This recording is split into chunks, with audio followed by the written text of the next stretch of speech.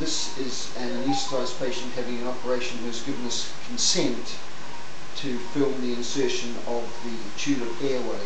The Tulip Airway is a cheap, disposable, one-size-fits-all supraglottic airway.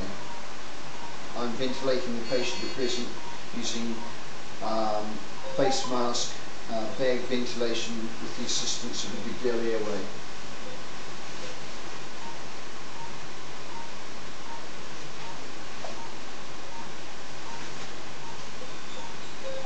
I was changing the oximeter probe away from the blood pressure cuff arm.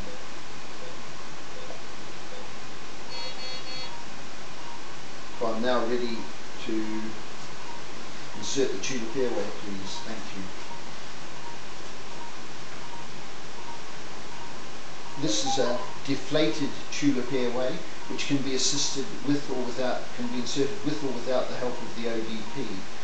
It's inserted in the midline and inserted down the back of the oropharynx until it passes the tongue, which I think is there. You can feel the give. And if you could inflate the tulip with 50 mils of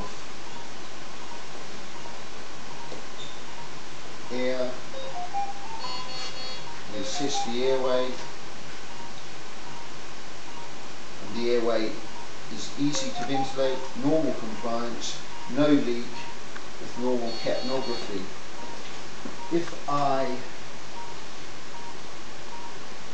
reduce the pressure a little bit and keep hand ventilating, we have a mean pressure in this case of 15 centimetres of water, a peak pressure of 15 centimetres of water with a mean of 8, and we have normal capnography and there is no leak. I'm going to put the patient on the ventilator. She's an elective case with minimal risk of regurgitation, and there's no leak in the airway, and there is a square wave capnography showing no evidence of obstruction or abnormality.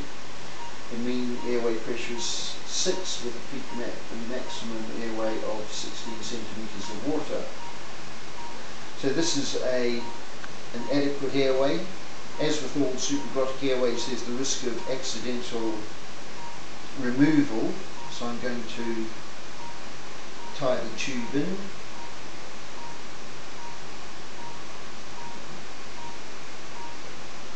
Stop it coming out, and it feels fixed. If I test the airway to the left,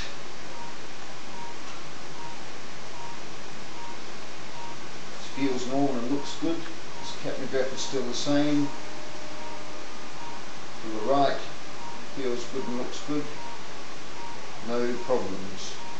So this, in my view, is a successful airway. Let's look at the cuff pressure. The cuff feels soft.